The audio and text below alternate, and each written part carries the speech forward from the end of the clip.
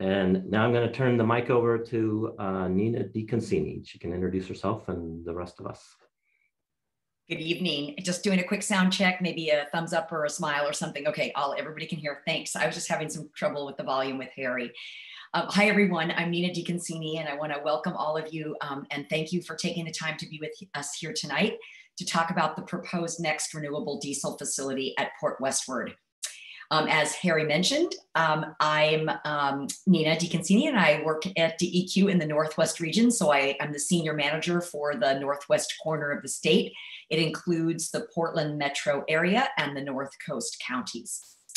So as DEQ understands it, the next Port Westward renewable diesel project will produce a second generation advanced fuel that aligns with the state of Oregon's low carbon fuels mandate to reduce greenhouse gas emissions from transportation fuels.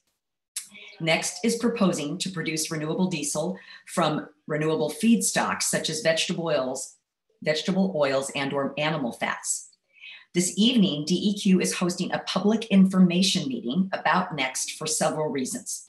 First, we know there is a lot of community interest in this facility. We wanted to set up a forum where we could provide updates and answer questions. And while the air quality permit you'll hear about in a minute will have a public hearing, hearings are very contained processes that don't allow for discussions or other topics like water quality, which we think the community and other members of the public present tonight would like to hear about. So on that front, we have several presentations set up for this evening, and we're going to have time for questions after each one of these. So we're going to make them intentionally brief, and then we'll have an opportunity at the end where you can ask general questions, either about something you heard previously, or maybe you've got some updates or you would like to hear some updates about sort of next steps in DEQ's processes. So I am going to introduce the DEQ staff that are present here this evening. And then as we get to each of their some of them are going to have formal presentations, and some are just here as a resource in the event that you have questions. So you'll be able to avail yourselves of their knowledge. First, David Griver, he's an air quality permit writer. J.R. Giska, who is in our Cleaner Air Oregon program, he is an engineer. Corey Ann Wynn, who is the Clean Fuels program manager. Mike Kennedy, who is a water quality specialist. Jeff Britton also works in water quality, and we'll be talking about the 401 certification program. Tiffany Yelton-Bram is a water quality source control manager. Scott Smith oversees our spill contingency planning. Melissa Graper, who is our regional solutions team liaison for DEQ. Her territory includes the North Coast, where this proposed facility is to be located. And Harry Estev, who you just met in the introductions. We also have representatives from NEXT Renewables in attendance tonight. Should you have any operational questions you'd like to direct to them, and we have an ability to make sure we know which question is going to go to which person. So our ability to conduct an effective public meeting tonight depends on everyone's cooperation and commitment to engage respectfully. Please be courteous to the staff here tonight and to each other, and to allow one person opportunity to ask questions. We're going to get through as many as we can, and then we can come back to people who haven't had an opportunity to ask questions. We recognize how much time it takes to learn about and follow these important issues, and we sincerely appreciate your involvement. I want to emphasize that your perspectives and your questions are very important to us as we continue our work. So we are now going to begin with the presentation on the facility's air quality permit application. And as Harry said, if you have a question during the presentation, please use the Q&A box to type your question in, and we will read it aloud, or you can use the raised hand feature and we'll recognize you to speak at the end of that segment of the presentation. So this is not a formal public hearing. I want to make sure that everyone present tonight understands that we are recording this meeting because we know that there are folks that may want to hear about the information that is shared in the Q&A, but we will have a formal public hearing at such time when we have a regulatory decision to make, for example, on a water quality or an air quality permit. And at that time, we will be taking formal comments on the record. That is not something that we are going to be doing tonight. So let's see. So I'm going to begin with David Griver, who is the air quality permit writer. for this proposed facility. David. Good evening, I'm David Grever. I'm with the Northwest Region Air Quality Permitting. So let's go ahead and go to the next slide. So the big question, what is the air quality permit for? In this case, what we have is considered a standard air contaminant discharge permit for a source that will be a synthetic minor. Really what this means is, as proposed, this is not going to be a Title V source or a source subject to any prevention of significant deterioration or federal air permitting. What this means is that for criteria pollutants, the potential to emit following the permit issuance will be less than 100 tons per year for all criteria pollutants. And I'll get into more detail on the next slide with that. And less than 10 tons per year of any individual HAP, and less than 25 tons per year of combined hazardous air pollutants. So we can go to the next slide. What this slide shows is the proposed emission limits for the various pollutants compared with what DEQ has for generic plant site emission limits. The big thing to know is that if a facility proposes emissions or emission limits above the generic levels, it does result in some additional requirements. And in this case, what it is state new source review.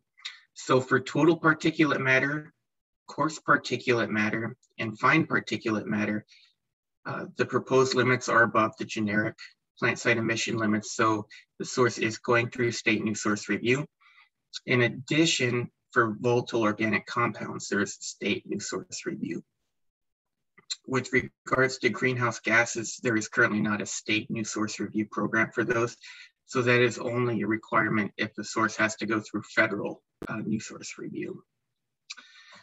There is a lot of information on this slide, just showing all the various limits, but the main point was just to show what any additional requirements would be and what ones were over the generic limits. So if we move to the next slide, we can go through some of the proposed control devices that are going to be used at the facility. The first, selective catalytic reduction, is a method to reduce nitrogen oxide emissions. What occurs is that nitrogen oxides, so nitrogen and oxygen, or NO2, are mixed with ammonia and are run through a catalyst, and that catalyst enhances the reaction between the two compounds to produce nitrogen and water. So this is a technique used to reduce nitrogen dioxide emissions specifically. There are also proposed oxidation catalysts. What this does is it takes in some of the pollutants such as carbon monoxide, certain types of VOCs, volatile organic compounds, and it runs it through a catalyst that promotes oxidation at a low temperature. This essentially means that it is causing a chemical reaction to occur where carbon monoxide, and volatile organic compounds or carbon compounds are reacted to form carbon dioxide and water. And in addition, there's also particulate filtration. This is something similar to your basic furnace filter, just on a different scale. There are small pores, and what is happening is that larger particles are blocked from going through the pores. So it is taking out different types of particulate matter. Next slide.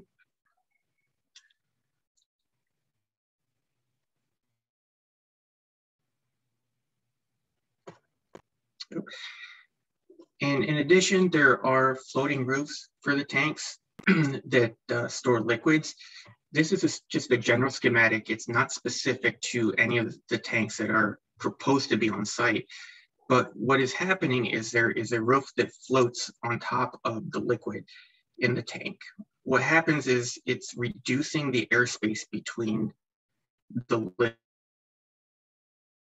liquid and the top of the tank. And by doing so, it prevents some of the liquid from volatilizing and then prevents those volatile organic compounds from being emitted into the atmosphere. So we can move to the next slide. As part of the state news source review, next is going to be engaging in air dispersion modeling. They're doing that for the coarse and fine particulate matter and for nitrogen dioxide. So if we move to the next slide, I can show you an example of a modeling analysis. To be clear, this is not next analysis. This is just an example used to clarify what is going on. The first step is to take your proposed facility and put it into the model. That includes putting all of the buildings, all of the stacks, and getting all the parameters for the various stacks, be it height, how the pollutants are exiting from the stack, such as temperature and exit velocity, and then setting a receptor grid around the facility so that the model can calculate the concentrations at each receptor.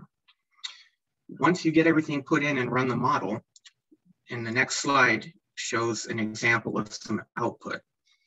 What happens is that the model makes many runs using very different types of meteorological data, and then takes all the results and says, look, what we're seeing here is we're seeing high ground level concentrations in some areas and lower ground level concentrations in others. We then take a look to see, okay, are the concentrations high and where are they high? And if they are above the ambient air quality standards, then some additional type of control or operational restriction needs to be put in place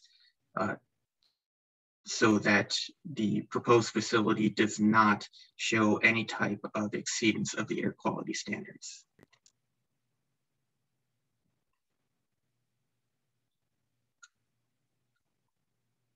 All right, and we can move to the next slide. That's a quick overview of what's going on at the facility. We do have an application in-house that we're currently working on.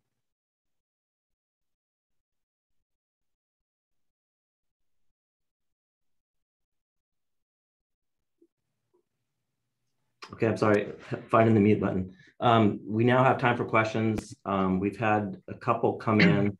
I'm going to answer one that's in the Q&A. I was typing it, but biogenic greenhouse gases are greenhouse gases that are caused by living organisms such as plants. And now we have a few other questions that I will read. There's one question asking about how many tanks and the volume. You may have answered that already, but I'm not sure that you have. So can you talk about the tanks and the volume? Yes, I can. I do have that information. I just have to pull it up. While I'm grabbing that information, can we go to a different question? Yeah, another question is why not modeling for VOCs, that's volatile organic compounds?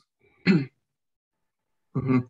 Yeah, the volatile organic compounds do not have a specific ambient air quality standard. Instead, they are regulated because they are precursors to ozone. So there is no specific standard to model against for VOCs. David, I just to jump in here, I do have the modeling protocol open. I can tell you what the tanks are, if you'd like me to answer that. I do have my information right in front of me now. Okay, cool, got it. I've got 1, 2, 3, 4, 5, 6, 7, 8, 9, 10. I believe 11 tanks. We've got an oil water separator tank, renewable diesel storage, renewable jet fuel storage, renewable naphtha storage, and vegetable oil storage tanks.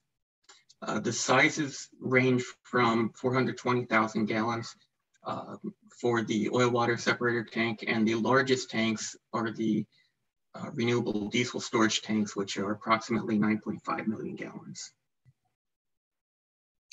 Okay, we've got some other questions that have come in. What is the anticipated timeline for this review? At this point, I'm not able to really give a decent timeline. I'm not sure if Nina or someone else can really give a better idea of what we're looking at or not. Sure.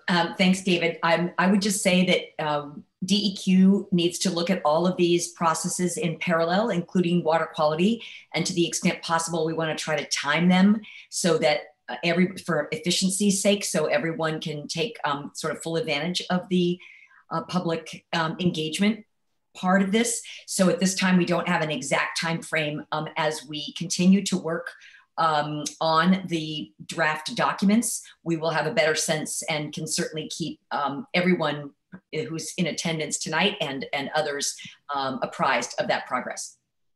And thank you, Nina. And there's been a question just asking you to repeat the volume of the renewable diesel storage. Approximately 9.5 million gallons. Okay, thank you. Next question. How far is the next in the air quality permit process? 50%, 75? And how much longer before a regulatory decision is going to be made? So I think I just answered that. I think that just to answer that, there is some work that the company is doing and working very collaboratively and productively with the agency. And as I said, we will, as soon as we're ready with draft permitting documents and or regulatory decisions, we will be in touch with everyone about the next steps in public engagement. Okay, the next question is, what does biogenic mean in relation to this facility? So in terms of this facility,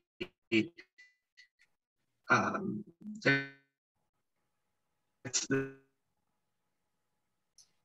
something maybe that needs to be double checked. I haven't made an authority. Sorry, David, I think you're breaking up a little. Perhaps maybe go off camera. That might help the audio.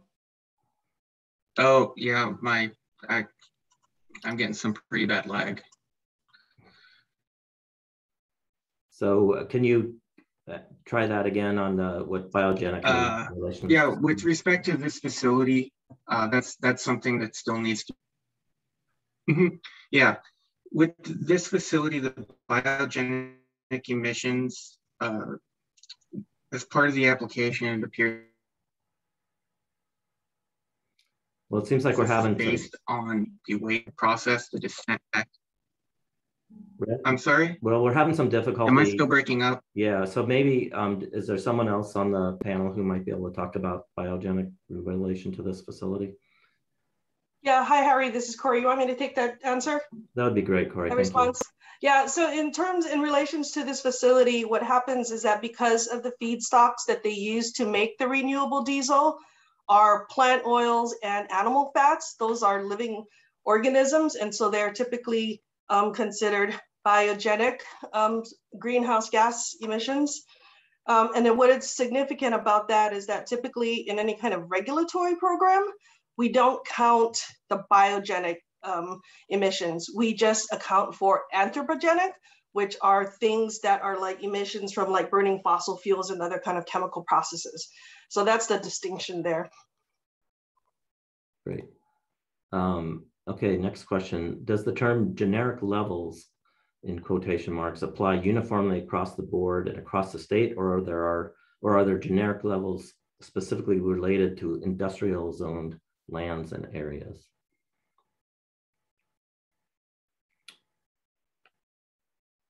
David, is that one that you can see if you can unmute and see how your connection is doing? If David can't answer that, I actually have a clarification question for the person inquiring. Oh, and David says he got disconnected. He may be wanting to call back by phone. So the clarification question I have, and others maybe in air quality could be answering, when you say uniformly across the board and across the state, I guess I want to understand, I'm not sure if you're talking about generic levels in terms of the threshold for emission limits or the standards. I guess I think I need a clarification, unless Corey, you or JR understand the exact nature of that. Yeah, I think it's the generic plant site emission limits. It's just there are thresholds that are set for every facility that's permitted in the air quality program. It applies to everyone. And if they're over those, then David was trying to express that some of those would require different requirements. And so those state new source review requirements are essentially modeling, which he was talking about. Great, thank you. Next question is, will the state restrict CO2 emissions? And if so, will NEXT be subject to those restrictions?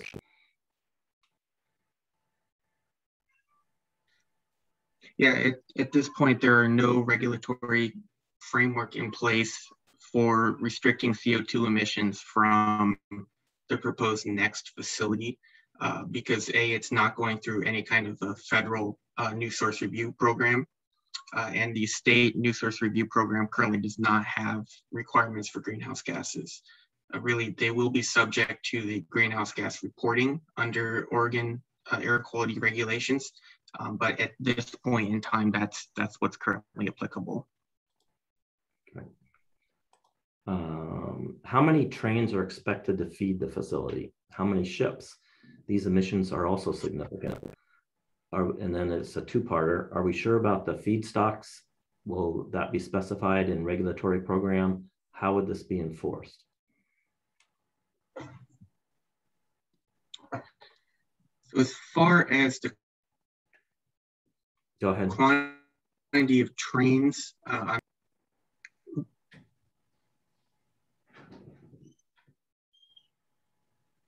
We're still having technical. Okay, I'm still here. I just had to turn off my video. It's not, my internet connection is not going so well, so I had to turn off my video. Yeah, the actual number of trains, I do not know offhand.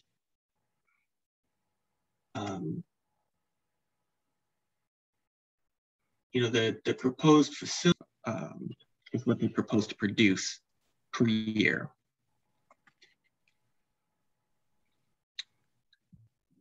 But the proposed input is approximately 51,500 barrels per day of raw oils. Each barrel is equivalent to approximately 42 gallons.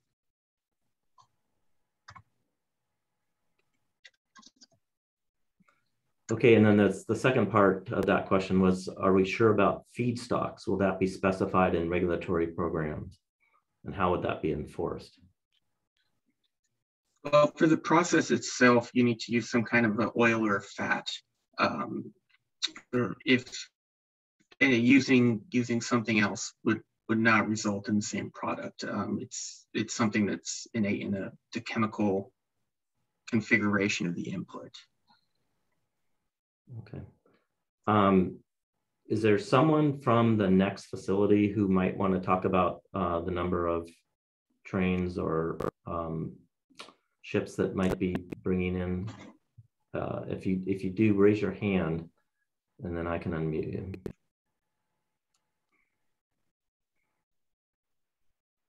Okay. If not, we'll continue on. We still have a few questions.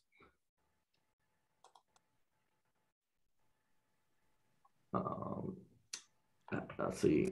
How is fat considered living? Also, how can a harvested seed be considered living? I think this is back in relation to the biogenic question. Yeah, I understand that the fat in it, in its latest form is not living, but the fat is from an animal that was living, and the seed is from a plant that was living at a point. It's really just to have the distinction between,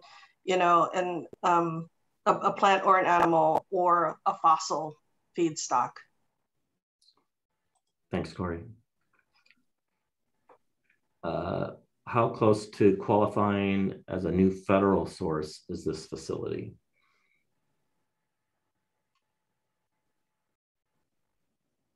Is that question understood, or do we need clarification on that? So for a new, to go through the federal permitting process for a facility like this, there would likely be what is considered a 100 ton per year source. So if the potential to emit of any of the criteria pollutants would be 100 tons or more, then they would need to go through the federal prevention of significant deterioration program. And that's where that threshold is. So I believe the highest pollutant is VOC at 72 tons per year. With carbon monoxide, the generic plant site emission limit is 99 tons per year. So I need to really double check the calculations to see where their actual or proposed emissions would lie. Okay, thank you. And we got a question. What is the total gas input to the facility in million cubic feet?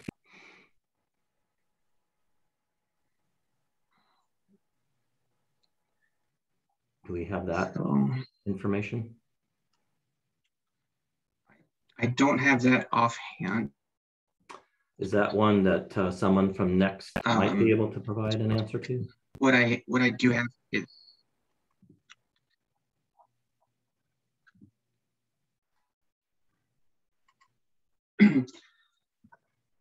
yeah. So what I have, I don't have the total gas input. I do have the heat content or the capacity of the various units. However, some of the units use process gas as a heating source as opposed to natural gas. So the number I have is, I say, inflated, but approximately 230 230 plus 200. The capacity for natural gas combustion, I'm going to say, is approximately somewhere between 400 and 500 million BTUs per hour. Well, in terms of this question itself, maybe this is one that we can come back to. If not now, then I'll note that it was asked, and we can try to get back to the question around that.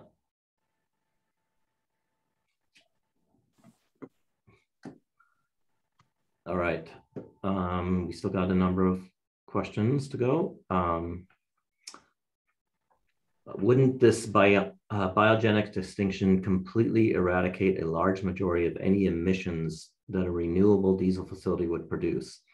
Also, why is there not a total cost accounting method for calculating actual emissions? If the feedstock is shipped, then shouldn't this also be considered, as well as the emissions required for manufacturing feedstocks? Yeah, I'll take that question, Harry. This is Corey and Wynn with the Clean Fuels program. So what David has been talking about is basically it's the air permit for the stationary facility that actually makes it. In the program that I run, the Clean Fuels program, and this is a separate program whose goal it is to reduce greenhouse gas emissions from Oregon transportation fuels. And in my program, we do a total life cycle accounting of greenhouse gases. So we do take into account the feedstock, how it actually gets to Oregon, so the transportation sources, as well as the processing to make the renewable diesel, as well as the combustion. So in a separate regulatory process, we actually do account for all of those different kind of emissions that are complete for the life cycle for the product. And actually, just while I'm on the mic here, to respond to the second half of Daniel's email about how we would ensure that the feedstocks are renewable and not a fossil. So any facility in the state of Oregon that produces a transportation fuel also falls under the purview of the Clean Fuels program. And the process that we go through is this life cycle accounting of emissions. And so it is highly dependent on what the feedstock is.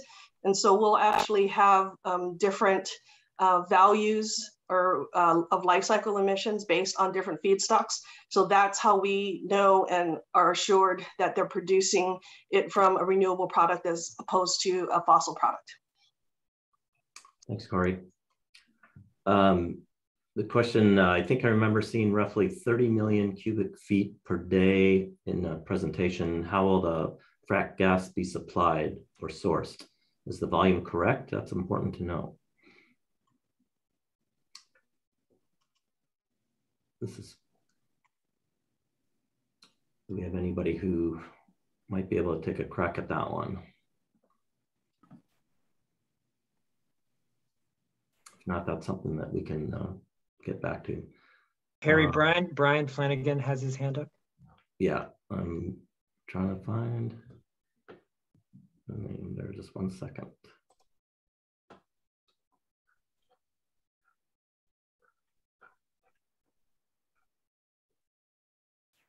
I'll go ahead. Okay,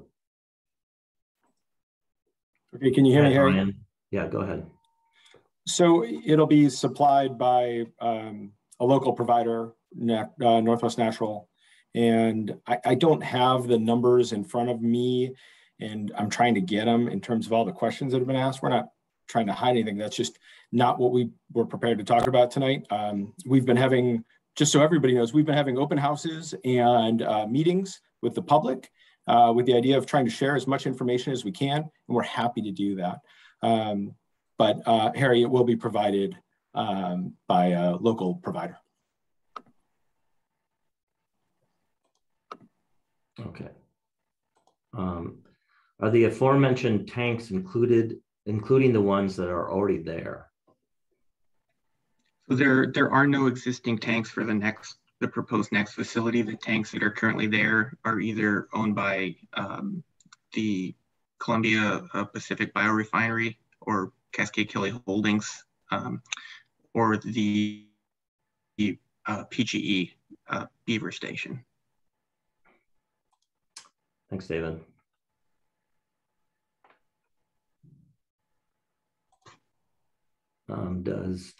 Does Corey's separate program apply to next facility and process in regards to total cost accounting, that Clean Fuels program?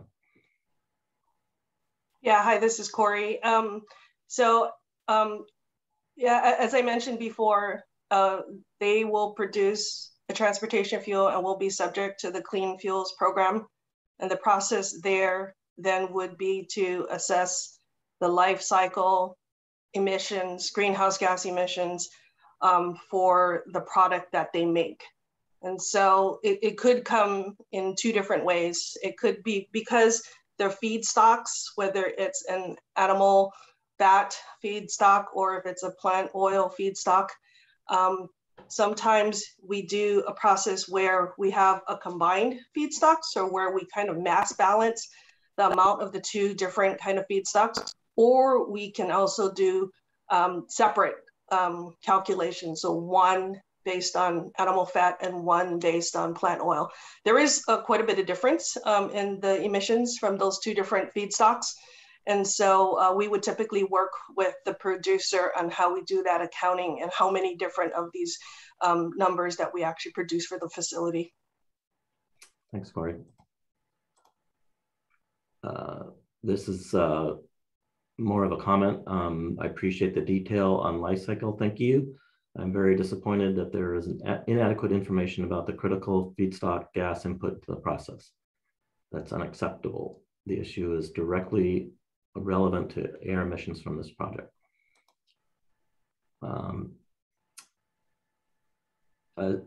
Next question, as with all things evil, let's see, I'm trying to get to the actual question on this. Let's see, why don't you bar all virgin feedstock? That turns this plant from a renewable diesel to a biodiesel plant, which has a history of failure at Port Westward.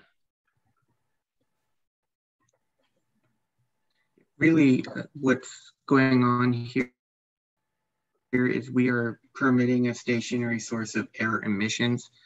So with the regulatory structure in place, we are required to analyze what the pollutant emissions are from their proposed process. And if it does meet all the legal requirements in our framework, then a permit is issued. So any type of virgin feedstock regulations are outside the scope of what we can do with regards to air quality permitting. Okay, thank you. That we have, let's see, wait. Brian, did you want to make a comment on that? Just real quick. I mean, and I think Corianne can speak to this better, but it's the incentives are all to use cooking oil to minimize transportation impacts, to minimize use of natural gas. That's all part of the model of reducing your carbon intensity. So, and it all goes into that analysis. So those things are all taken into account, and there's the whole process of these low carbon fuel standards is to reduce that carbon intensity in a holistic manner. All right, thanks. We have one more question. What are the periods of time that the permits cover?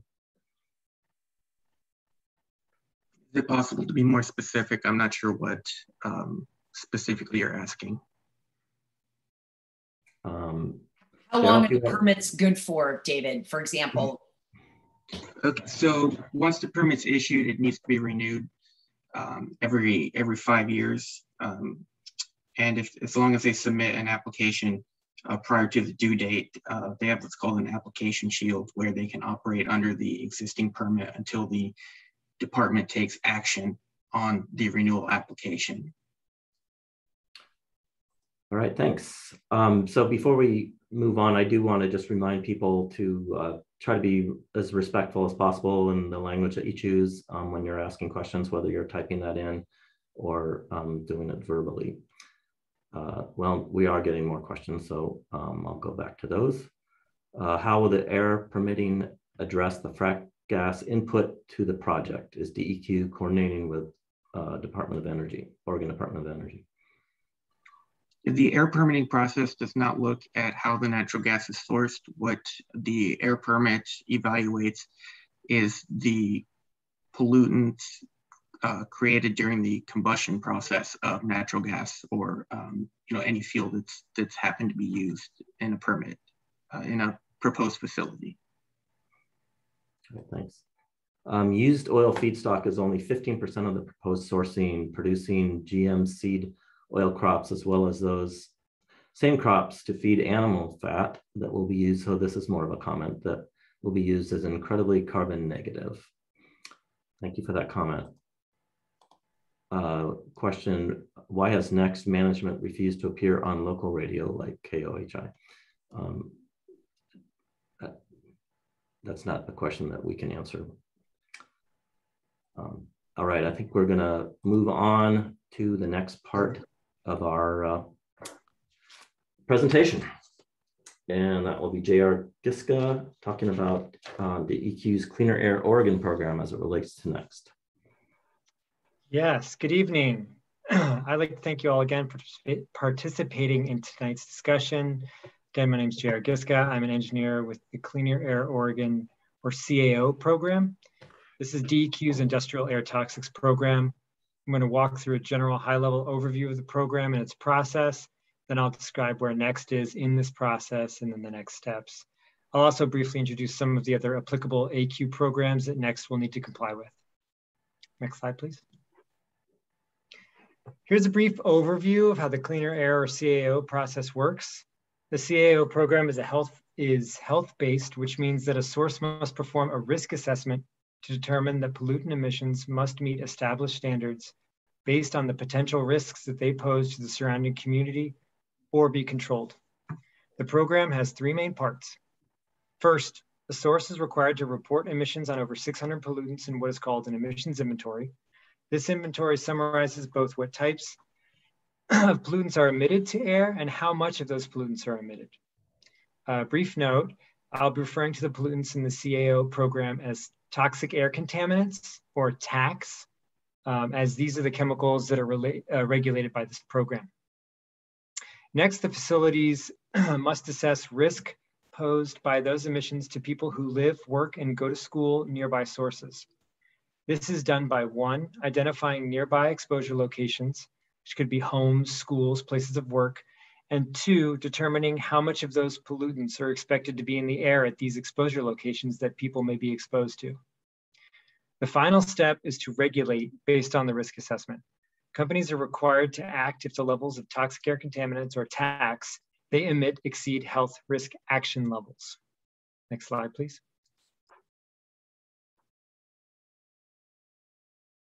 Oh, back one. There you go. Risk action levels, or RALs, there's lots of acronyms in our program. I'll try to keep them to a minimum or describe them, are programmatic thresholds that determine the actions a source will need to take based on the results of their risk assessment. This infographic, which is specific to new sources in the CAO program, which next is a new source, starts with the lowest risk action level, or RAL, the source permit level on the left. If a source's risk exceeds this level, then permit conditions are required to regulate risk at this source. Above the community engagement level, DEQ is required to notify community members surrounding a facility, notify community members surrounding a facility, and can require a community meeting to discuss the results of the risk assessment.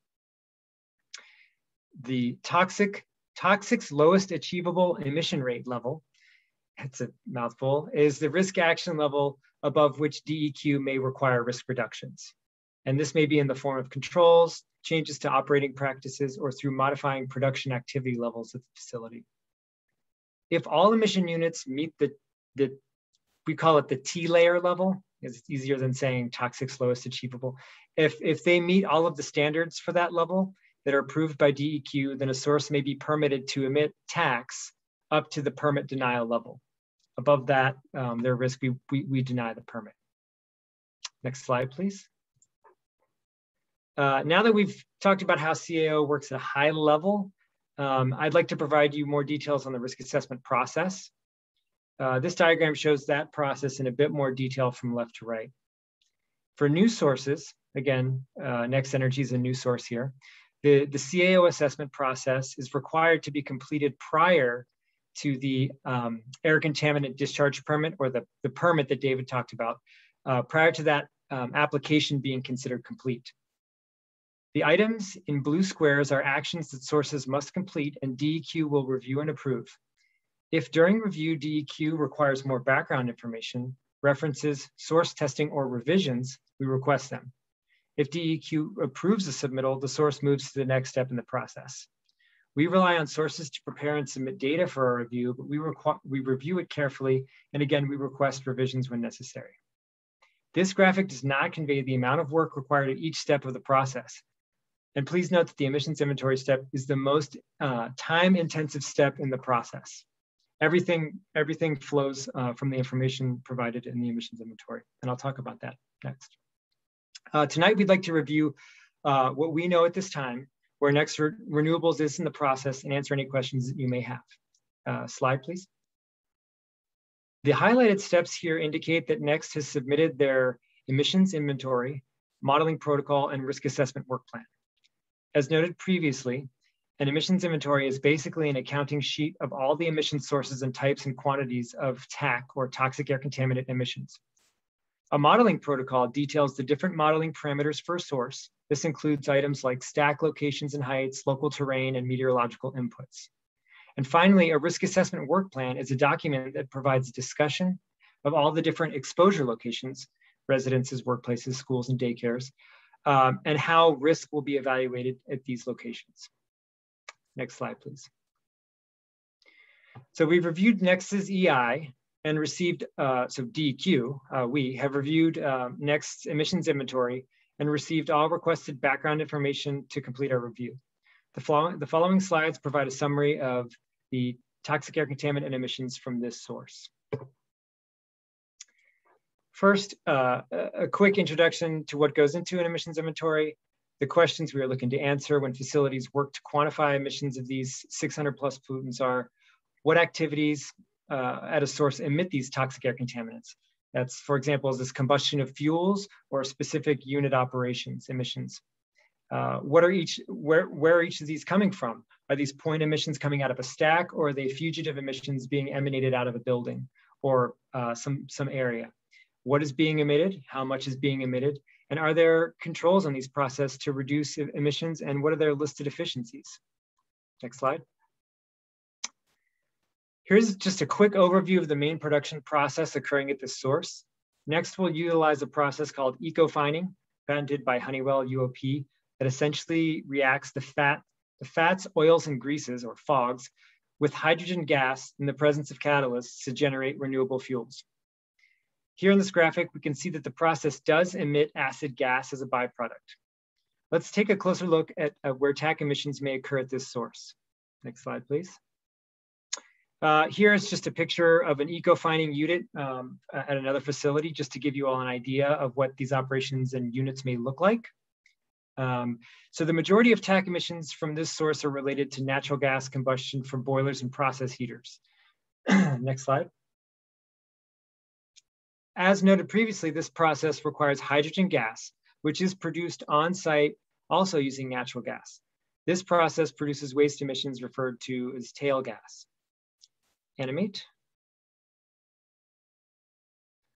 The renewable fuels are produced in the eco-fining process, which also emits acid gases primarily composed of hydrogen sulfide. Next. There are a number of waste gas emissions from unit operations, again, primarily containing hydrogen sulfide. Next. There are also emissions from product loading of the renewable fuels into those rail cars and barge operations. And next. And almost all emission sources at this source have controls in place to reduce pollutant emissions. David mentioned some of these, the selective catalytic reduction control devices, either independently or coupled with either oxidation catalysts or incinerators. Those control many process emissions. And then there's vapor combustion unit, which will be in place to control the load out emissions of those rail cars and barges.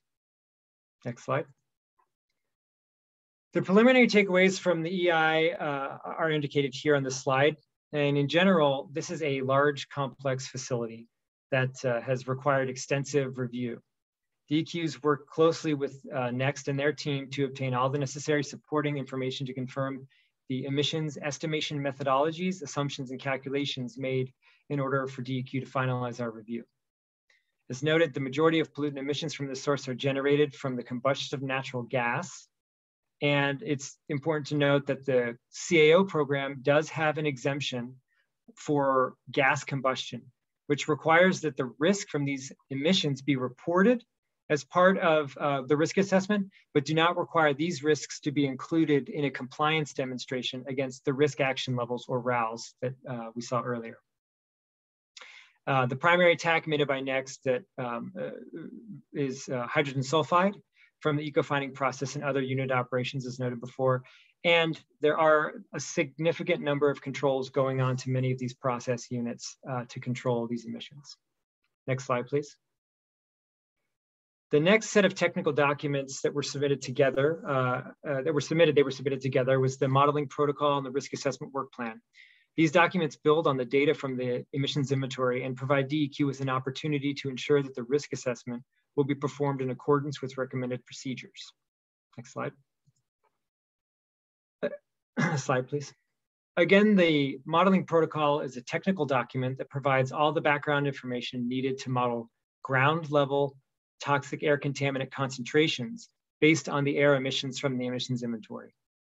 This includes information on the release points for the emissions, whether they are emitted from stacks or emitted as fugitives. The modeling protocol also describes the meteorological data set to be used, which is critical for modeling dispersion from the air emissions. The risk assessment and work plan then details the type and location of the exposure locations around the facility, which we've mentioned, residential, school, et cetera. And all of these exposure locations are based on the underlying zoning, which gets translated into an exposure location. Next slide, please. Again, here's an aerial of the proposed location of the next facility along the Columbia River, just north of Clatskanie, indicated by the star. Next. Here's a zoomed in aerial showing the proposed facility border in red and the surrounding zoning. We can see that there's a number of industrial facilities to the northwest, Columbia Pacific Biorefinery, or Cascade Kelly Holdings, as well as PGE. These are zoned rural industrial. There is farmland to the east and south, and that zoned is exclusive farm use 80. And then to the southeast, there are some rural residential zoned land. Next slide. So for our program, how does that translate into exposure locations? Well, here we can see that there are land with homes on them, or tax lots, have been designated as residential, while the agricultural and industrial have been translated to adult, non-residential, or worker exposure locations. And areas with no structures or that are not anticipated to have consistent presence of someone for a job or work, those are translated as acute or short-term exposure locations, which is a separate type of location that we look at for exposures of 24 hours. Next slide, please. Here's a zoom out, and we need to zoom out here to find where the nearest sensitive receptors are. We would consider sensitive receptors schools, daycares, and facilities like that. And you can see that these are primarily located much further away near Clatskanie. Next slide, please. So again, this is a large, complex source, which translates to lots of emission points to model and information to verify. And again, DEQs work closely with NEX and their consultants to ensure that representative information will be used to model the toxic air contaminated emissions from this source. The primary exposure location type around the source is the worker location type. NEXT has specified all the homes nearby, the tax lots that have homes on them, and the source is located far from sensitive receptors. And finally, DEQ encourages community members to take a look at these designations, these exposure location designations, and provide feedback if you feel that there is a designation that that may require revision. Have we missed a daycare? Have we missed a home or senior center or hospital somewhere? Next slide, please. So that summarizes the details of where NEXT is in the CAO process. Let's turn to the next steps. Here, just again, is that CAO process that we looked at and where NEXT is currently. So they've submitted their emissions inventory and their modeling protocol and risk assessment work plan that are currently in review. Next slide. Once DEQ finalizes our review and approves the emissions inventory, modeling protocol, and risk assessment work plan, NEXT will submit their final risk assessment for approval. Any subsequent CAO steps depend on the results of that risk assessment and where they fall within the routes. And finally, once the CAO process is finished, if required, DEQ will develop source risk limits for the permit. These are essentially permit conditions that ensure the health protective standards for toxic air contaminant emissions are maintained. Next slide. Oh, next slide. There you go. In addition to the CAO program and the air quality permitting requirements, NEXT may be required to comply with the following air quality programs.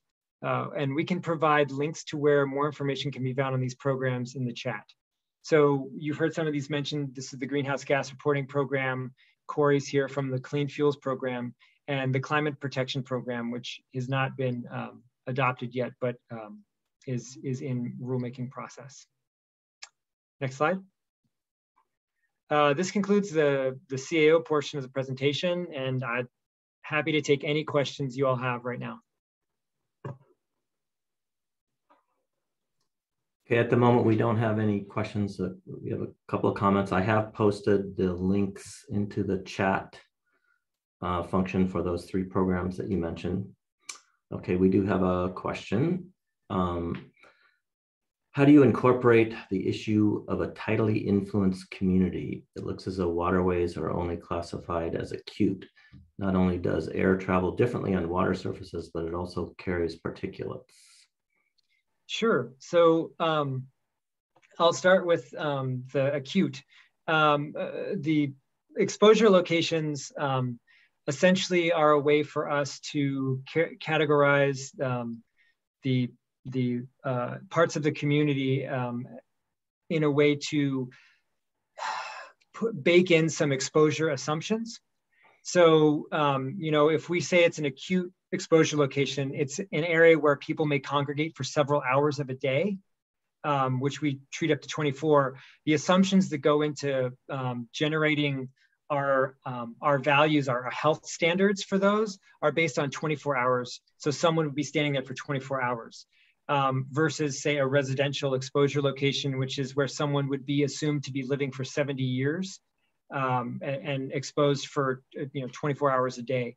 So really, I guess when you tidally influence community, I don't really know how to answer that question. All I can say is that the meteorological data does account for terrain differences, the proximity to the river. That's all accounted for in the meteorological data to the best of its ability. And then that gets comprehended in the concentrations along the river. I guess that's the best I can answer that question without further clarification. All right, thank you.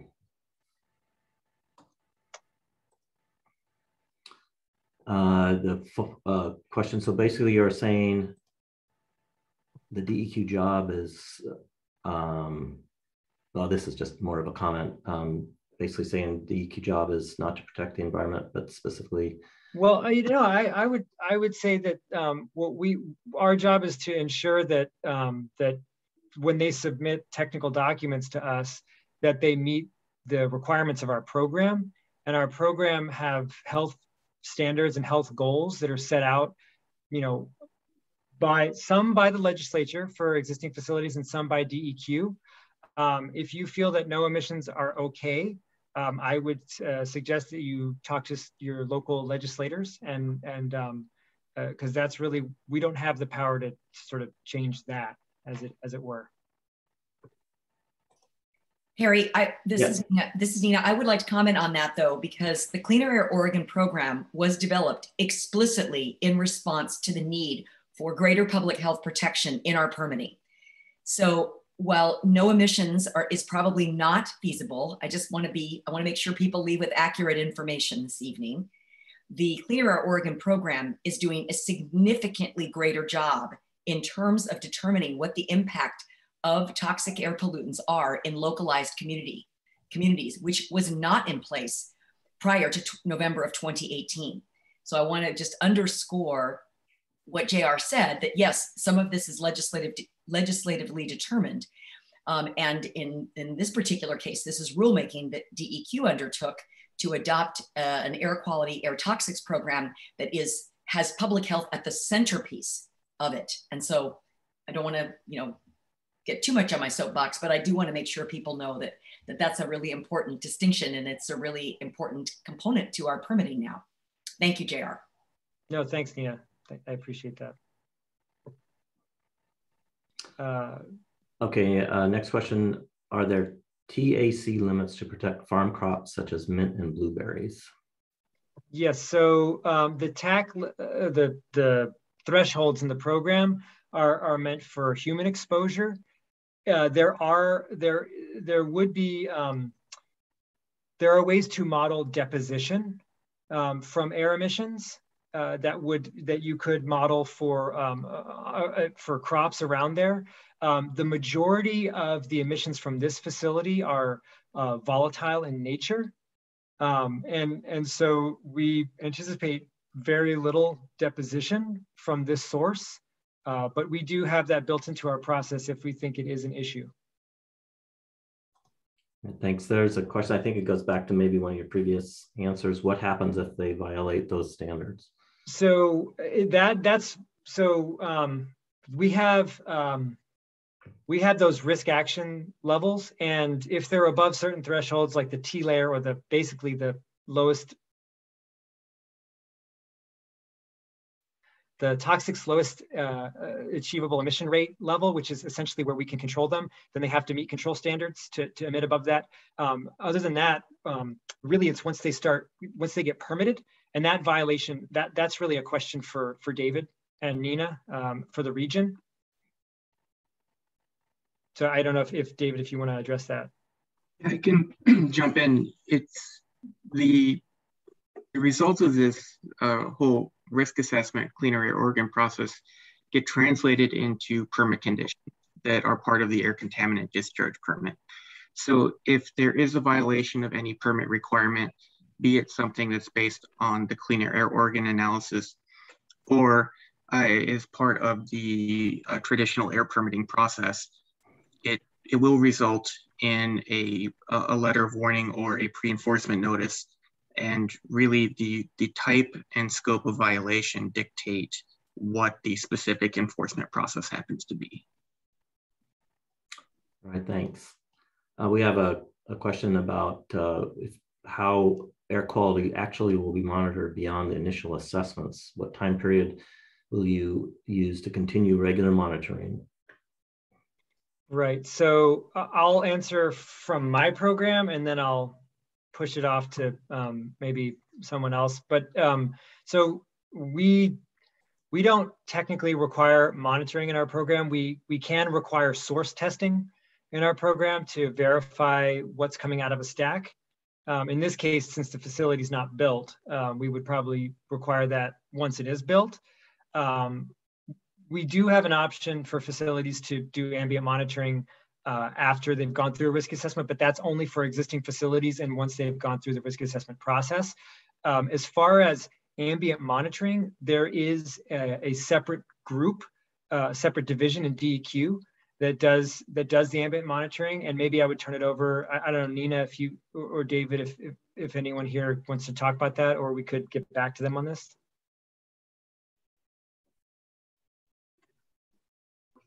I can, although I probably would want to have David comment more specifically about the permit conditions, because there wouldn't be any specific monitoring expected as part of the permit conditions.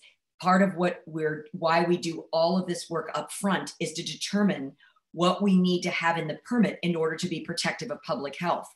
And then there is reporting, there is by the facility, there are inspections, both announced and unannounced, and there is routine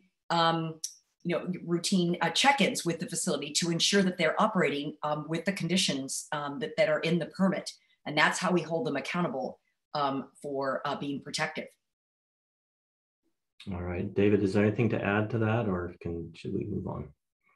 Yeah, I can add that, in many cases, it's not feasible to continually monitor the quantity of emissions coming from a source. So what is done is during the source test, when you are actually measuring the actual emissions over a certain time period, you monitor some of the operating parameters. And for example, with like a filtration device, you're going to look at the pressure before the differential pressure between the beginning and the end of the filtration device. For example, if it starts getting really high, you know that there could be some kind of a plug that is causing the air not to be able to go through it freely. And if the pressure is really low, there could be a rip or a hole in the filtration that's allowing a lot of air to bypass the control. So it's very common in air permits that you have all of these operational parameters that need to be monitored. And by showing that you're operating these things in the same manner that you operate everything during the source test, we're able to infer that yes, their emissions during normal operation should be comparable, or at least at the same level of that during the source test.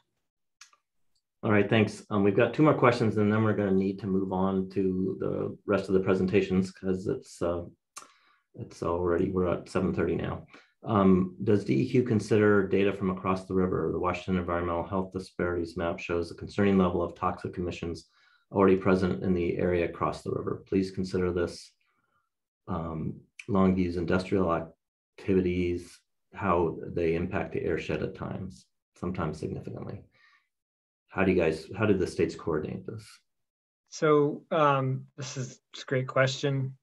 We don't, these are state-based programs. It's not a federal program. Federal programs tend to do a much better job of interstate drift. So there is we have no jurisdiction in Washington, and vice versa. It's a great question and something that maybe we can explore with Washington, who also has a air toxics program. But at this time, we look at these as independent, and they technically are not required to report risk from the other side of the river or the border.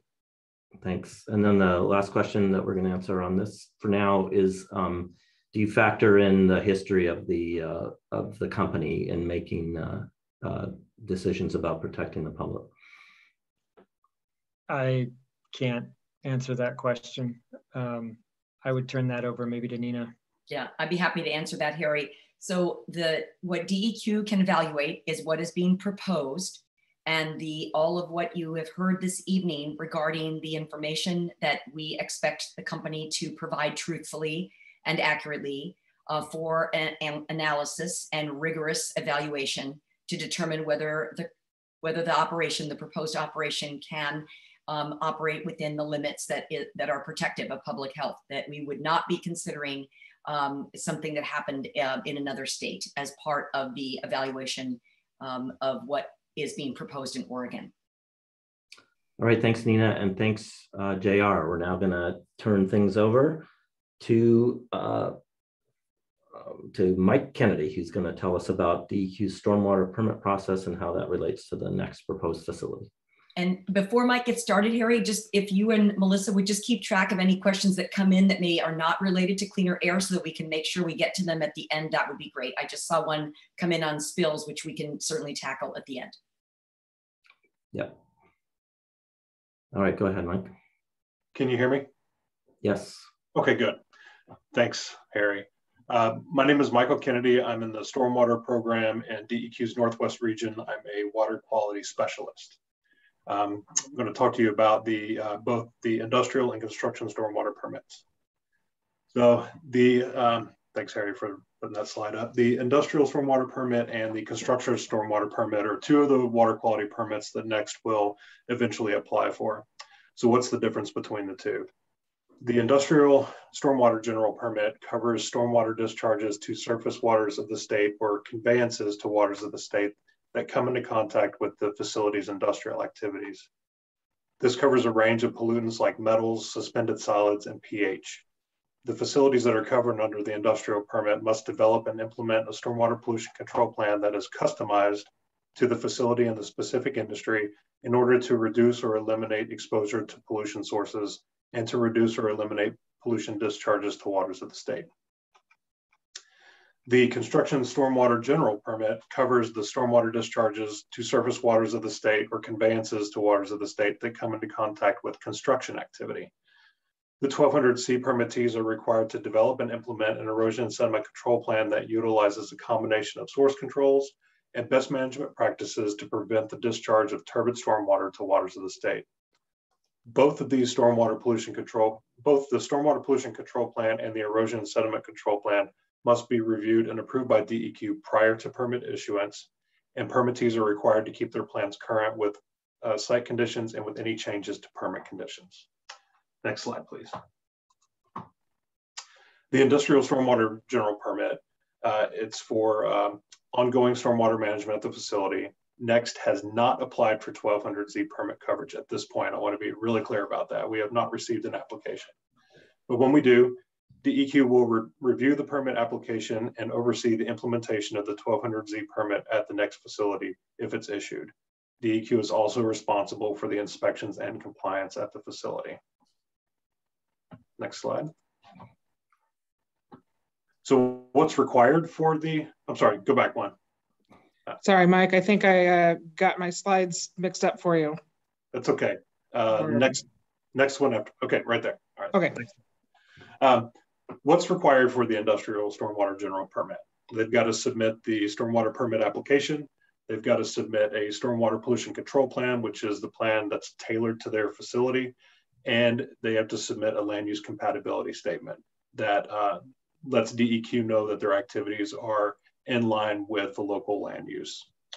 It's important to note that the stormwater general permit does not contain special conditions per facility. The conditions are the same for all industrial facilities. It's the pollution control plan that is tailored for the specific facility. And that pollution control plan is a living document that describes in detail how the site will manage stormwater, control pollution sources, minimize exposure to pollution to the stormwater, implement corrective actions, conduct monthly inspections and maintenance, control and respond to spills, monitor water quality, and report results to DEQ on a quarterly basis. Okay, next slide. The construction stormwater permit, same as the industrial, it means that each permit is the same with no special conditions for different facilities. They'll need a permit because the work that they're going to do to build this facility will disturb more than 1 acre.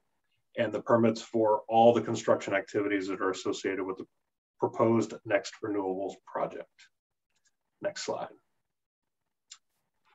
So what's required for the construction general permit? A stormwater permit application, an erosion and sediment control plan, and a land use compatibility statement, same with the industrial permit. And the erosion and sediment control plan, or as we call it, the ESCP, it describes in detail how the stormwater will be managed during the construction phase of the project. The 1200C permit requires that the erosion and sediment control measures are to be utilized throughout the construction site to minimize and eliminate the potential to discharge pollution to waters of the state. The permittee is required to visually inspect their project on a prescribed frequency and record the findings for DEQ review. The project will also be subject to DEQ staff inspections. And I believe, next slide. Okay, any questions? Yeah, before we start the questions, I just want to remind attendees that you can also raise your hand and ask your question orally rather than typing it in and having it read. Okay, so we do have some questions. How often will the permit need to be renewed? Which permit are we talking about? The construction permit is for the term of the construction project. So when the project is complete, they will terminate coverage. There are conditions of termination that they're required to follow. The industrial permit, once they're assigned, as long as the industrial operation continues, they will maintain coverage. The permit itself, the general permit, is renewed on a 5-year cycle.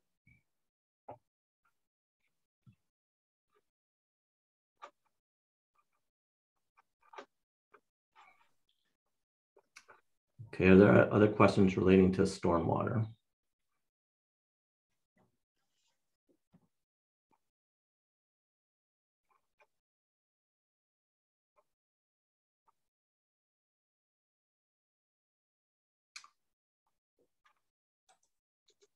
All right, I'm not seeing any questions related to stormwater, so thank you, Mike. And we can proceed. Gary, we have a hand raised. Or no, we did. Okay. We did. Go ahead, Daniel. Thanks. This is Dan Sears from Columbia Riverkeeper. I just wanted to ask a brief question about whether DEQ considers the organizational expertise in any way. The reason I bring it up is that there was an overlap between management of Next Energy, particularly Lou Sumis, who's no longer with the company, who was very much Next leader in Columbia County for a number of years, and a failed project in Odessa, Washington. The reason I bring it up is that there was a significant environmental impact as a result of that project failure. And so I think it's directly relevant potentially, and I don't know in what way DEQ, and I think Nina, DeConcini may have already answered this, but I do think it's worth considering that there's been extensive reporting. OPB, the Inlander, Longview Daily News, Columbia County Spotlight, St. Helens Chronicle, the Oregonian, Portland Business Journal, all these folks have dug into this and really called into question the track record of this company. And I think the factual record here of the last few years should prompt DEQ to ask really sharp questions about how this permit will be implemented. Thank you. I really appreciate all the information you've shared here, because this is by far the most information that's been available from a source outside of Next Energy. And no offense to them, but I think most folks want to hear it from their regulator, how this is going to work. So thank you. Harry, if I may comment, Dan, thank you very much for that. And I won't repeat what I said regarding the ability for DEQ to consider what's being proposed in Oregon and to rigorously evaluate that. However, part of the reason we're here this evening is because we know there is community interest in this, and the information we're gleaning, the questions all of you are asking, is exactly why we put this forum on. We do not have any draft permits ready for public review, precisely because we're at a juncture where we want to hear from the community. We know you care about a lot of things, and we want to take those into account and into consideration. So thank you for what you have asked and what others have asked. Please keep them coming. We really want you to continue to submit the questions, and this is something that we will continue to look at as it relates, again, to the proposed facility in Oregon.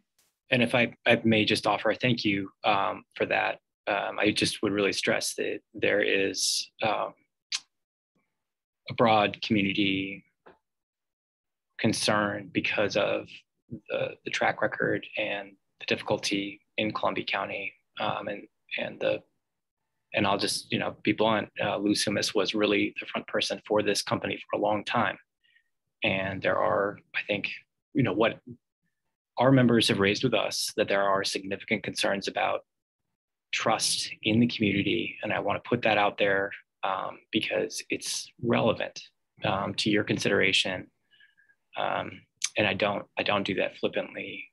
I think everyone would acknowledge here that renewable diesel has great potential.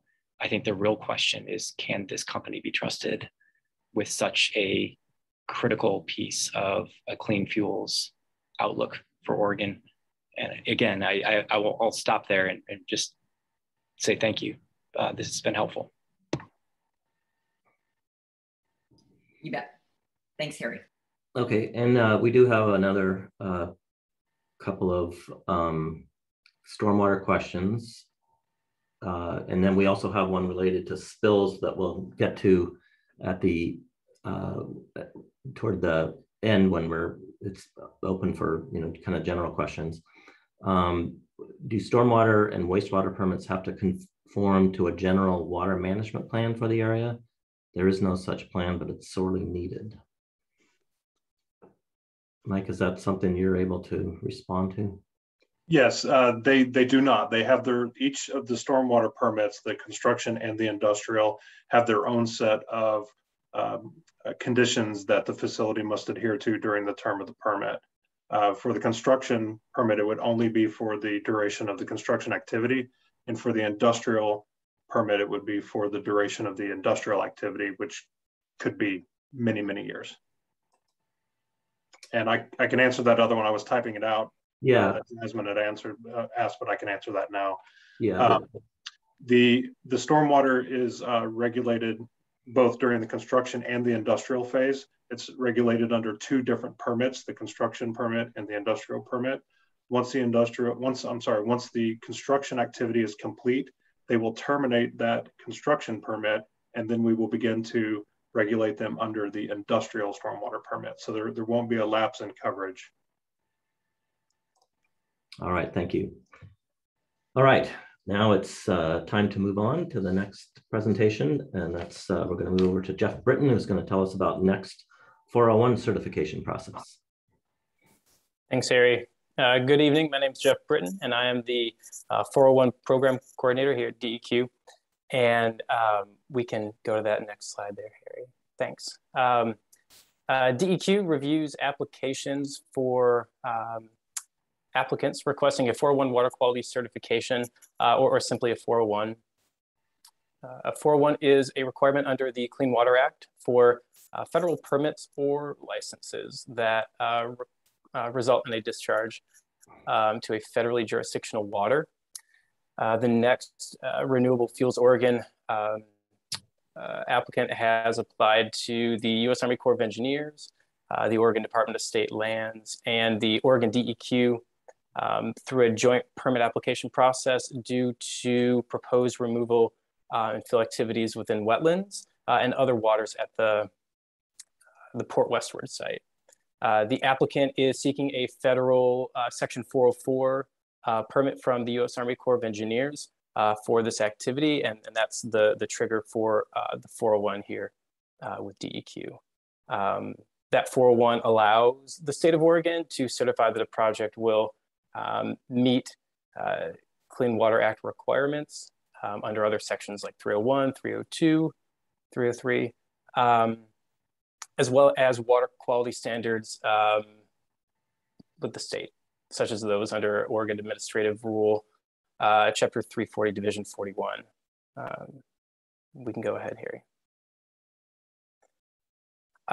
Projects are that propose aquatic impacts related to that dredge or removal and fill activity must not impair established water quality criteria like dissolved oxygen or temperature, or beneficial uses like private and industrial water supplies or fish and aquatic life. In addition, DEQ's anti-degradation policy prevents unnecessary further degradation of surface water quality. A 401 decision, those options could include either issuance of a certification, issuance of a denial, or a presumption of waiver. And we can go ahead. Projects in review for standard individual 404 permit and 401 certification, like this facility, are public notice by the U.S. Army Corps of Engineers once an application has been received by the Corps and been deemed complete by the Corps. This public notice period has not yet begun, but it will be posted on the Corps' website. An additional public notice may occur by DEQ. And I believe this presentation is going to be made available, and there's a link there in this slide to where that notice will be located. And we can go ahead here. In terms of a timeline on where next is with the 401 process, an initial request for certification was received along with an application by DEQ in January of this year. And a revised application was submitted in late July. Last week, DEQ issued a 401 denial due to incomplete information and receipt of a new application. And so DEQ is currently awaiting a new request for certification and additional information to continue the 401 review process. And again, to reiterate, the public comment period has not been established yet, but once the Army Corps of Engineers deems a complete application is received, that will occur. And that's the overview that I have for the 401 process. And so if there's any questions related to that, I'd be happy to take those.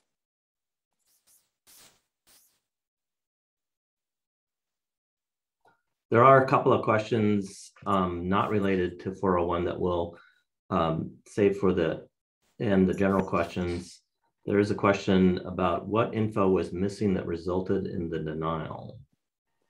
So the 401 program has some interest in elements of stormwater management plan. So Mike Kennedy, who's talking about the 12 C and Z requirements, there's some overlap there with the 401 program due to the wetland impacts. And so there's elements of that are anticipated, in addition to clarifications regarding elements of the mitigation plan and others. So that's. All right. And then there's a question about whether that's been posted, the denial. The decision document has not been posted online, but that is a publicly available document for those interested in submitting a public records request if you'd like. Okay, that's the questions that we have related to the 401k. There's a question asking if we can post it on the project website.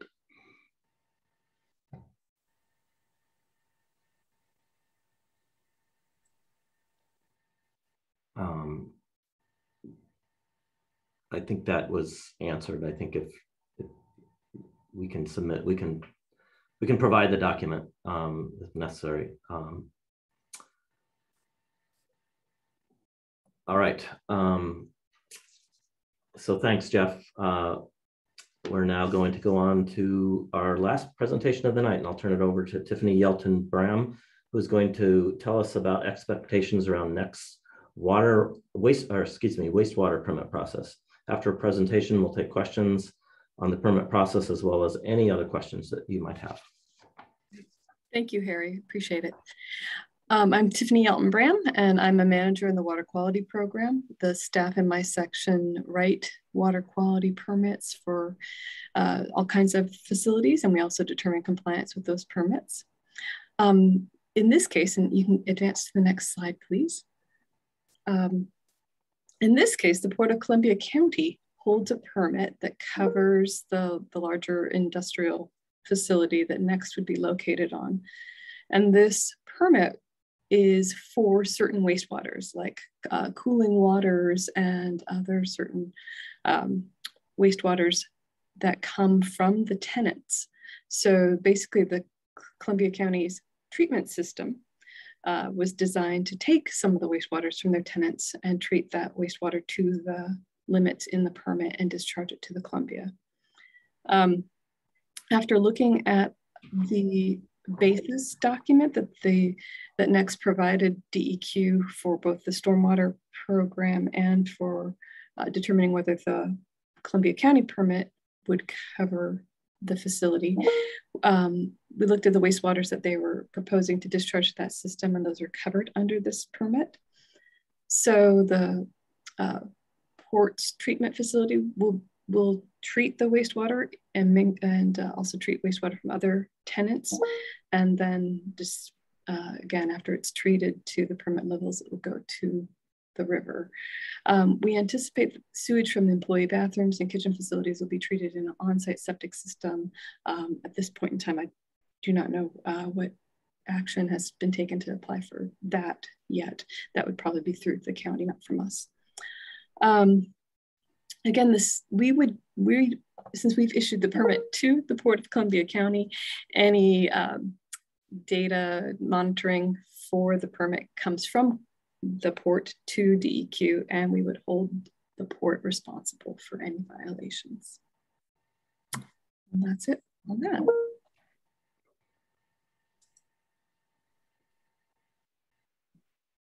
Next slide. That might be the last slide. Okay. All right. Well, thank you so much to all our presenters for all that information.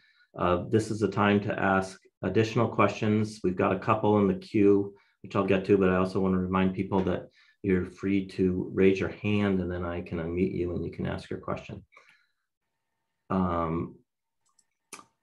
Okay, so what this is a question about what happens if there is a spill and they turn off the pumps in the diking district. The farms will be under 15 feet of water. After the area dries out, the soil will be contaminated. What then happens to the farmers and their livelihood? Scott, are you able to address a spill question? Yeah, absolutely. So thanks for the question, Tammy. So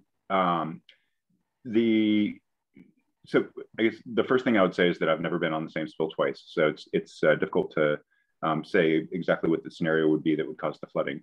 But we first look at source control with a spill and try to keep it from spreading both on the surface or from getting to groundwater.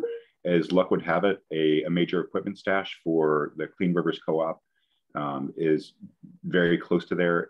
It's at the Columbia Pacific Biorefinery in one of their warehouses. So we have a lot of emergency response equipment, within less than a mile of the location, and responders that are out there in Columbia County who know how to use it. We always seek to have a quick, aggressive, and well-coordinated response. And, we would do what we can to clean things up. Should the soil become contaminated, usually it becomes a dig and haul operation. Sometimes it's appropriate to have things like bioremediation, where we try to treat it in place by air sparging and introduction of enzymes and things like that. But it all just depends on exactly what was spilled, exactly where it was spilled, and all those would drive our response. But we, you know, we wouldn't go away until we had got it to be as clean as possible.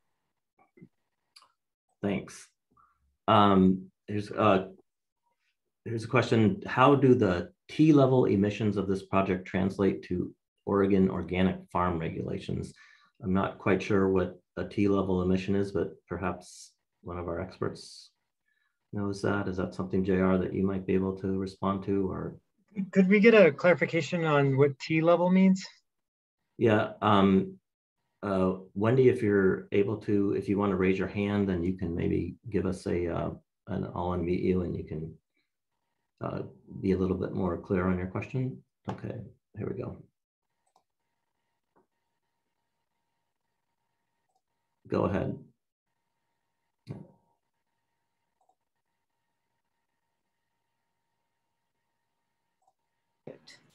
Hello. Hi. Hello. Hi, hi everybody. I guess I'm mainly concerned, well, T levels to me is toxic levels, but it isn't just air, it's water also. And if the neighboring farms are organic and something contaminates the farm, you kind of have to start all over in the way of becoming an organic farm again. I'm just wondering what kind of protections we would have.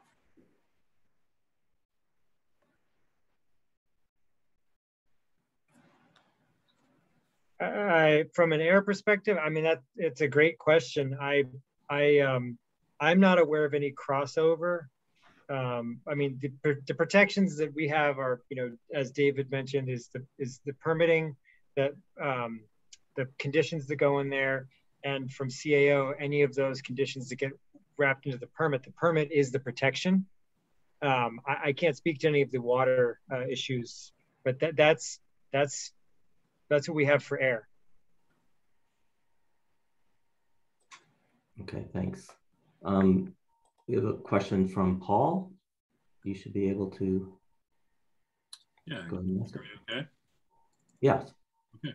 On its face, this really seems to be a major investment tailor-made for the Clean Fuels program, and with that program being such a top policy priority for this governor and for the state, how will the Clean Fuels program, aside from being part of a regulatory agency, how will the Clean Fuels program actually step in, advocate, and even facilitate this investment? Corey, is that a question that you can take? Yeah, I'll jump in here. I guess I'm looking for clarification from you about what you mean by facilitate.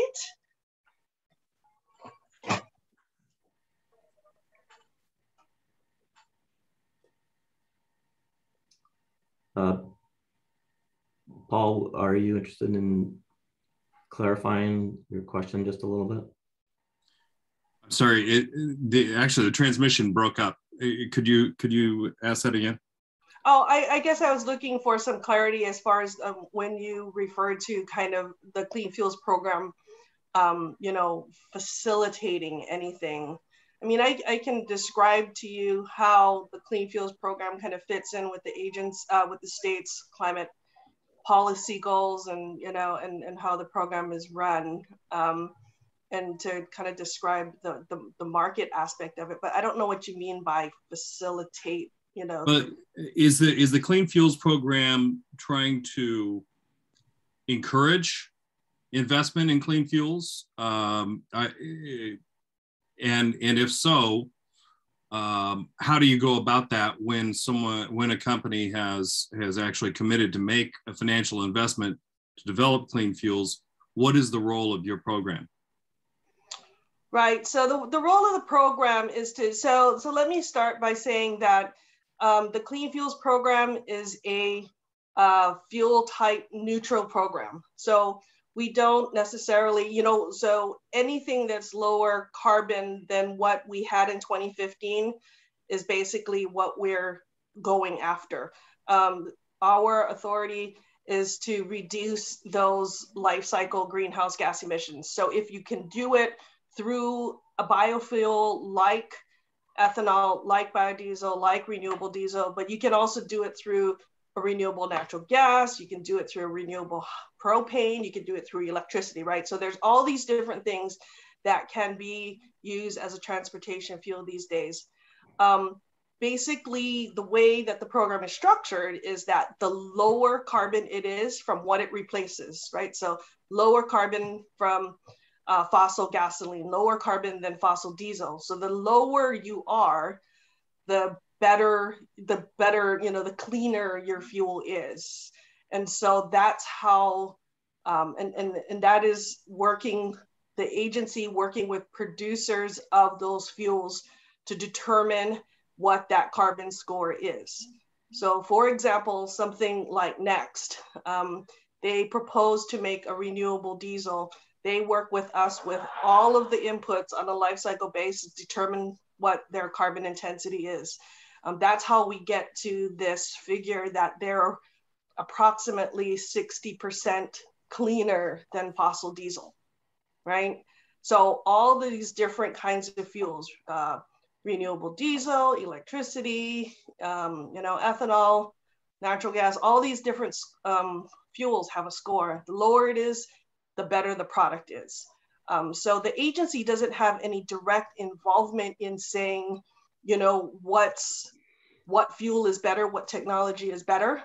It's just that we're trying to achieve overall between the periods of 2016 and 2025, a 10% reduction in those overall greenhouse gas emissions.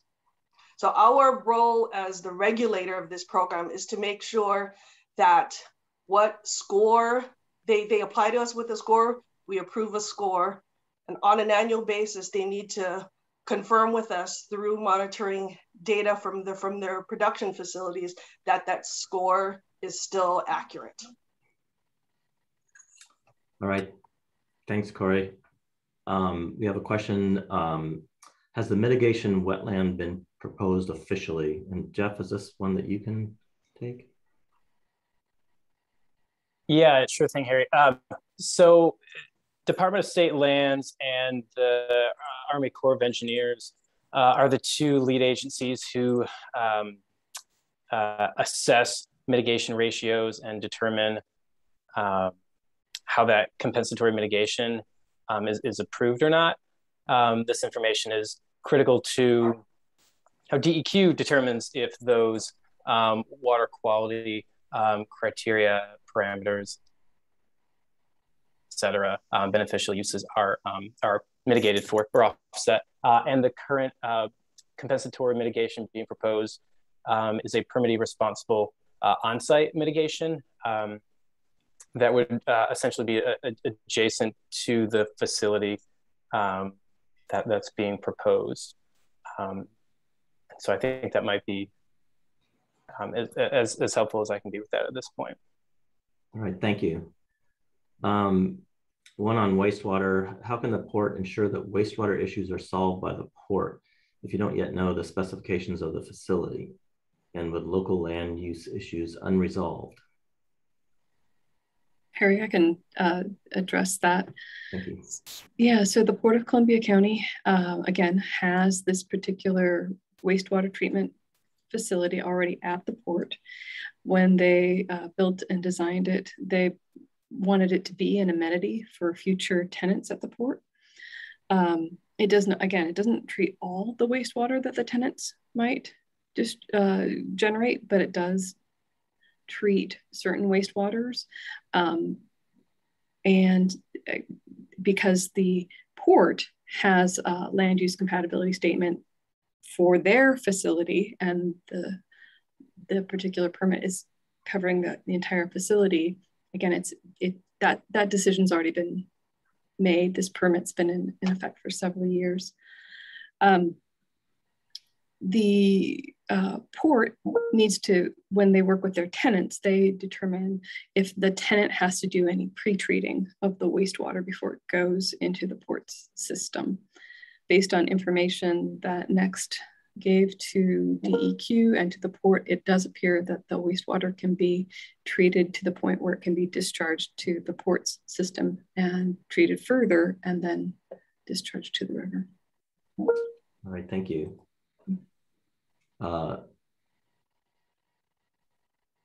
So the question is whether the port will be responsible for processing all wastewater from the facility and will be held responsible for any issues. How will we know what will be in their wastewater if they haven't established their specific feedstocks? So again, it won't be responsible for treating all wastewater. For example, the kitchens and bathrooms that would have to go to a septic system. But the wastewaters that the facility has identified, that NEXT has identified so far, so things from boiler blowdown, things from cooling water, things from cleaning up equipment, those wastewaters that they've identified do at this point in time, again, this is the information we have now, at this point in time, appear to be able to be treated to a point where they can be discharged to the Port of Columbia County's system and further treated there. All right, thanks. Mm-hmm. A 401 question, I believe. The question is dig and haul. Does that mean removing our high value topsoil and taking it where? Yeah, Harry, I think that's me, not the 401 program actually.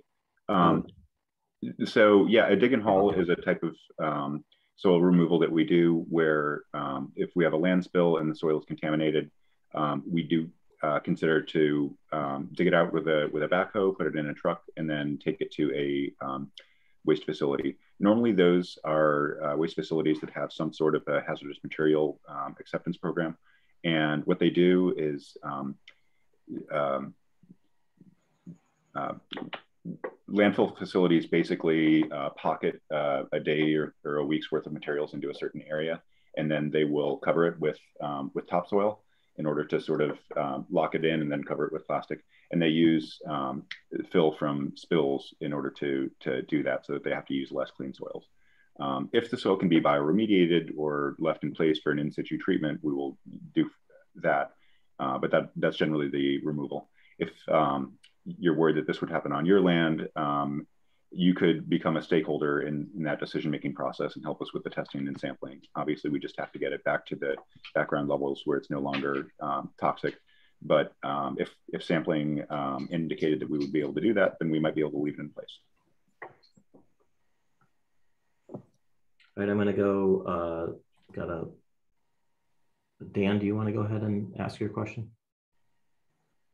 Yeah, I just wanted to follow up on the wastewater issue. So are we to understand that there would be no wastewater discharge permit for the processed water?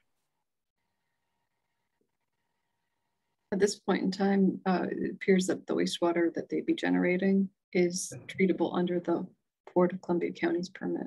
It's surprising considering the scale of the development and the amount of material that's going to be flowing through it. We just register some level of surprise, maybe that there may need to be additional information gathered about the changes that, anyway, it just seems awfully early to make that call. Thanks. Thanks. All right. Question, if the company violates the permit, the port will be left on the hook for the fine since they are the permit holder, which means the taxpayers will be paying the bill for next failures. Same as what happened in Washington State. What measures are in place to protect taxpayers? Is that a question that can be fielded by this panel, or is this one we need to come back to?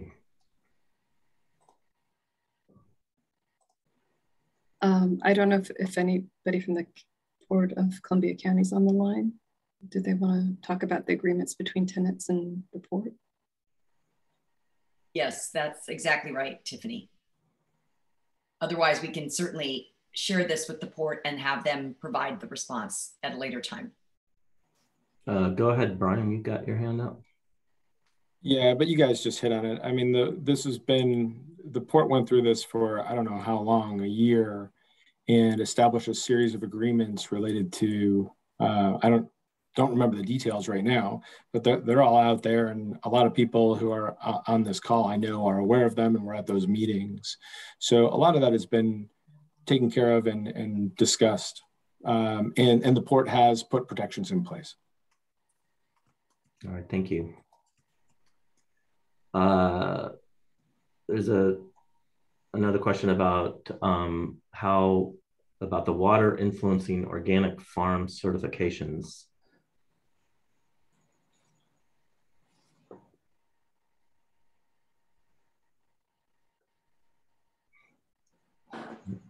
I'm not sure. Is this a question best left for Department of Agriculture, or do we have some sort of nexus there?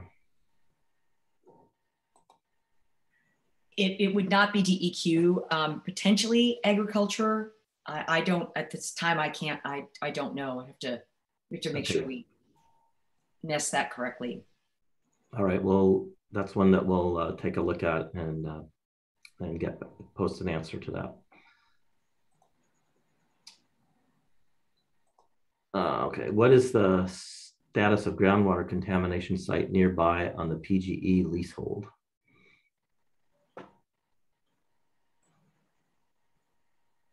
Scott, do you know, or would somebody in cleanup, could we follow up with someone in the cleanup program to respond at a later time? Because I don't, unless you are aware of it, I don't have that information. Thanks, Nina. I think it's a great idea to suggest follow up with the cleanup program. Okay, thank you for that question. Brian, I'm seeing your hand up. Is that leftover? Okay, thanks. Just wanted to check. Yeah, it was just leftover. Okay. This is a question directed toward Corey. Are pesticide manufacture and use, as well as agricultural practices like tilling, considered in the life cycle? Yeah, Jasmine, for the question. So not the manufacturing of the pesticide itself, but if the use and application of a pesticide in the raising of a crop, agricultural practices like till, no till, what kinds of farm equipment is used and what the fuel in it is used. All of those things are considered part of the life cycle if it is greenhouse gas emissions related. So sometimes we'll have other kinds of pollutants that are emitted by pesticide application and use. But for the Clean Fuels Program, we only account for the greenhouse gases, not for the other ones. All right, thank you, Corey. This is on wastewater. What are the parts per million of DEQ's acceptable contaminants from next wastewater, which will be released into the Columbia? And will DEQ require monitoring systems in various areas downriver from the discharge area and at the discharge area? So I can post a link to the permit. Again, the permit's issued to the Port of Columbia County, and it covers what the wastewaters are that go into that system. So it would cover any tenant that the Port of Columbia County enters into an agreement with. But all of our wastewater permits have what we call a discharge monitoring report. So the facility that holds the permit has to monitor that wastewater, sample it on a very regular basis, and provide us with the results of that. And we also do ambient monitoring, which is when we actually take samples from the river itself, upstream and downstream. So we have that information. And then there's a related question, thank you for that. What happens if the port's wastewater facility cannot meet water standards? Will DEQ have any ability to enforce these standards in relation to next? Again, the permit's held by the county, so that the Port of Columbia County, so that would be the entity we would take enforcement action against. And I just want to be clear that water quality standards, when we set water quality standards, those are used in the creation of the permit limits, but usually the permit limits are a lot lower than the water quality standard in order to be protected.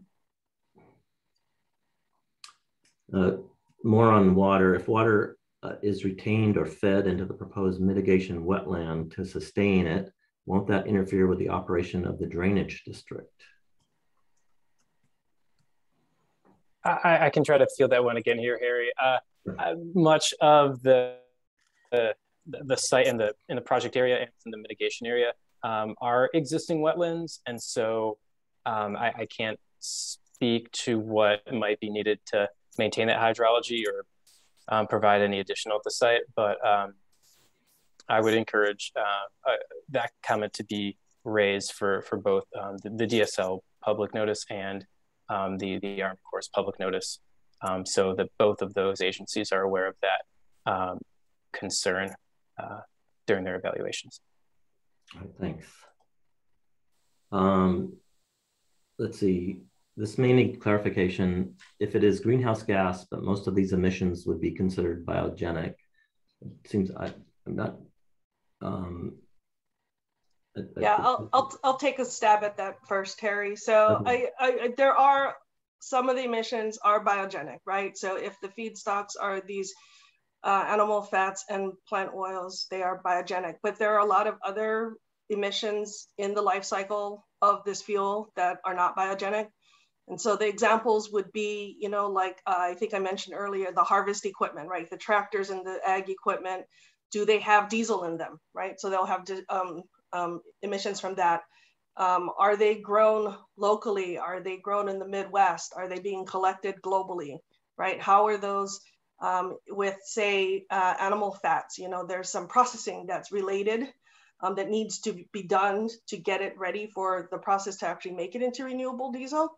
And if that energy input is natural gas, right, or something like that, if the ships and barges and trucks and rail cars that bring these feedstocks to the facility are fossil fuel based, those things are considered part of the of life cycle as well. So, I mean, so that's why I'm just going to give you an example.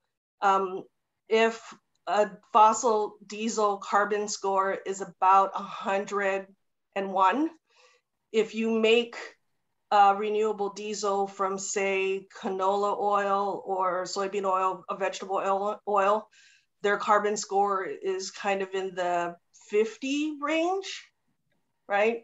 If you make it from an animal fat like tallow or used cooking oil, then you're talking about, you know, carbon score that's more in the 20-ish range.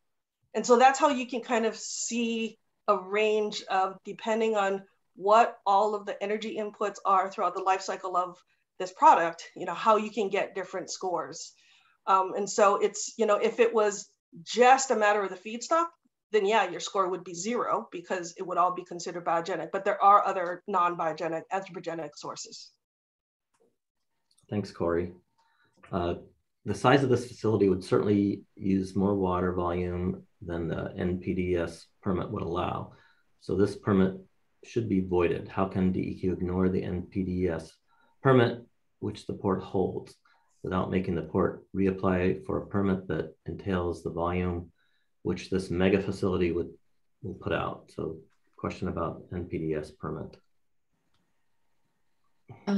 So I think the question's primarily about like how much volume can go through the port system. At this point in time, again, we just have some early information at this point in time. Again, the port has determined that they can accept the volume that would be provided by Next Renewable. So at this point in time, it's again kind of more of a question for the port, but the permit itself appears to have enough capacity. Thank you. Will any of the plants or animals used for biodiesel production of this facility be grown or raised locally?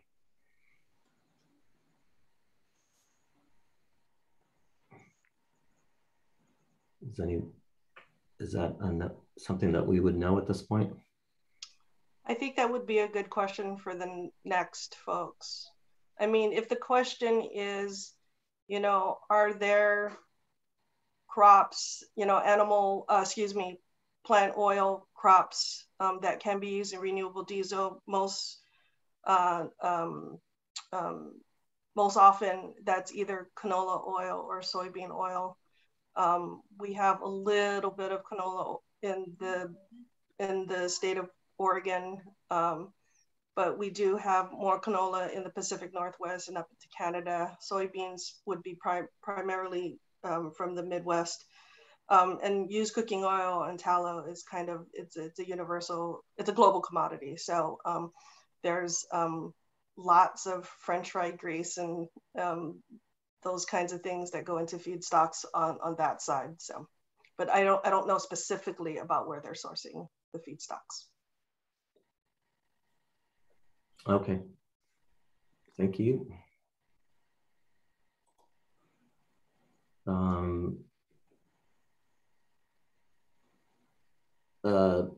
NPDES port permit capacity question should be independently vetted by DEQ. The design of the facility seems uncertain. When will DEQ revisit this decision?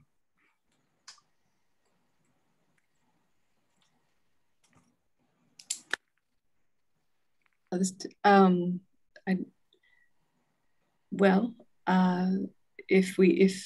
the port tells us there's a concern about how much wastewater would be coming from next, that would be a prompt. Also, we will be renewing the port's permit in the next few years, so that would also be an opportunity to look at it. All right, thank you. That's all the questions that we have. So Nina, can I turn it over to you for kind of a wrap up? Yeah, sorry. I know I have the light on in here. I'm sorry. It's kind of it's really dark and my house is being painted. So it's particularly dark outside because it's all masked out in the open air. So I apologize.